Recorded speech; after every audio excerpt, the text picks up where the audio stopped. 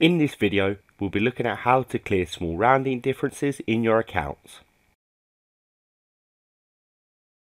Where your trial balance has been posted in pounds and pence, or where they have been rounded to thousands and millions within the accounts document, a difference may occur in the financial statements.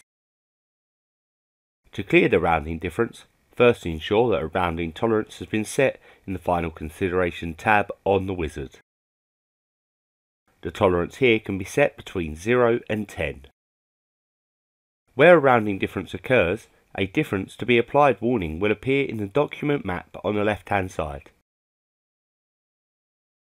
Selecting this message will show a red banner beneath the note with the difference.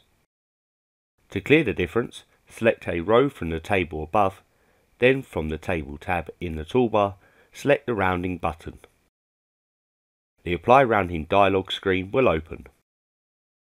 Here you can use the icon to copy the difference into the row.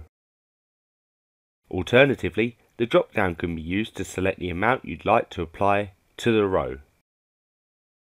Once you're happy with the difference applied, click OK. This will apply the difference and display a blue dot on the right hand side. Other types of differences in the accounts may require you to analyse information out. An example of that would be in the tax note, which requires you to insert the factors affecting the tax charge for the year. For more information and other useful videos, visit kb.caseware.co.uk or contact our support team using the information shown on screen.